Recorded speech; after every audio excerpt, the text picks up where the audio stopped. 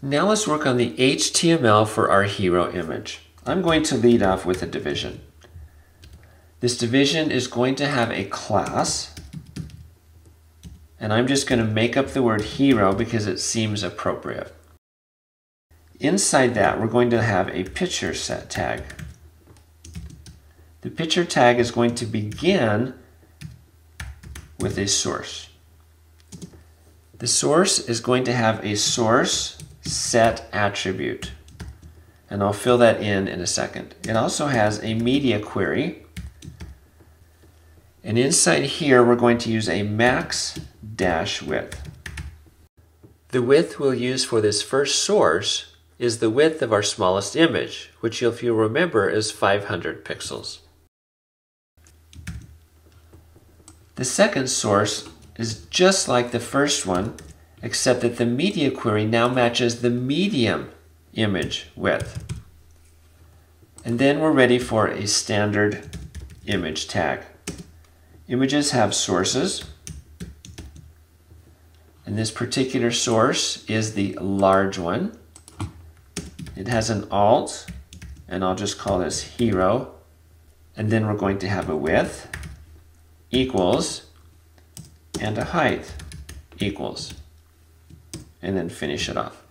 So what should the width and height be, considering that we had 3 different images and 3 different widths and heights? Well, actually, since 2019, the width and height are a ratio. They are not related to the pixel width and height of the source image. So you could put any one of the 3 combinations in here. So let's go ahead and put 500 and 250. Or we could just as easily do 50 by 25. That's still a 2-to-1 ratio. So I'm going to copy this path, and I'll paste it up here and change the word large to small.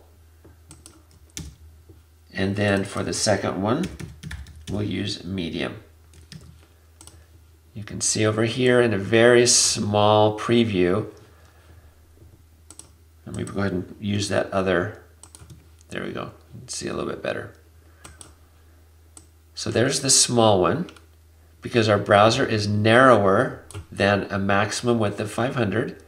Once we go a little bit wider, it now jumps to the medium.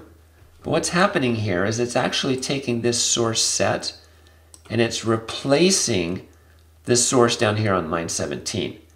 When we get to medium, it takes the medium source set and uses that as the path for the image source. So here we have the small image, the medium image, and the large image. Now it's not scaling with the page, but it is changing based on the width of my browser.